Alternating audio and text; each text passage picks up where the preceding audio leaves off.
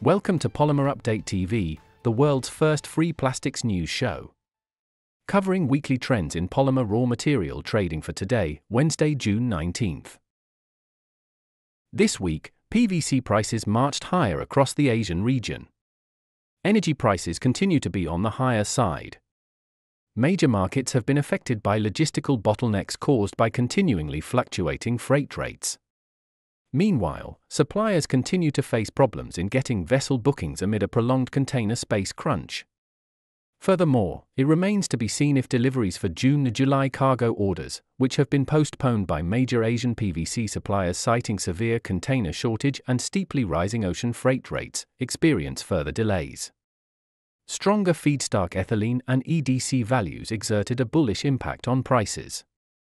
Although China is the largest supplier of PVC to India, the scales could tilt in favor of other producers from Asia if the BIS certification becomes mandatory with effect from late August, though the possibility of a deadline extension cannot be ruled out.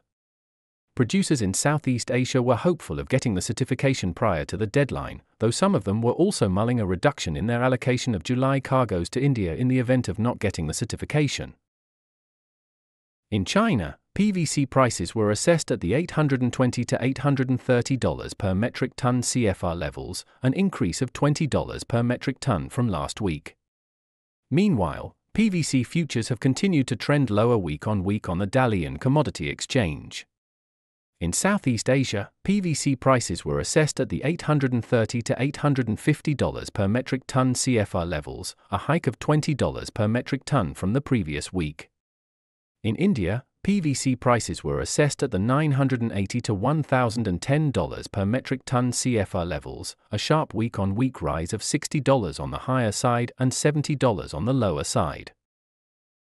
The spot Asian PVC market witnessed heightened activity, with buyers particularly from India exhibiting keenness to engage in purchase transactions, with PVC producers having received Bureau of Indian Standards certification for export trade to India, ahead of the late August deadline. A few BIS-certified PVC producers were based in Taiwan and South Korea. However, cargo movement from the aforesaid countries had been hindered owing to a large number of market participants impeded in their efforts to gain container space owing to current paucity of availability. Market players who were averse to trade at the higher freight levels have opted to remain on the sidelines. Reliance Industries Limited, RIL, has increased PVC grade prices by ₹4 per kilogram basic, with effect from June 13, 2024. Thank you for watching.